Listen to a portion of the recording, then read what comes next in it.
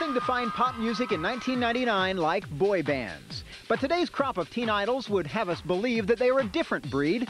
Artistically, financially, and image-wise, these boys are discovering that success can equal control.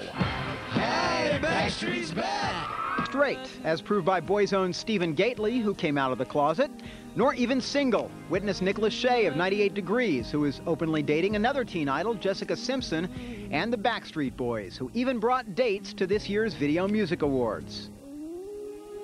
While they seem to be taking... Carrie takes you on a journey back to her hometown for a concert unlike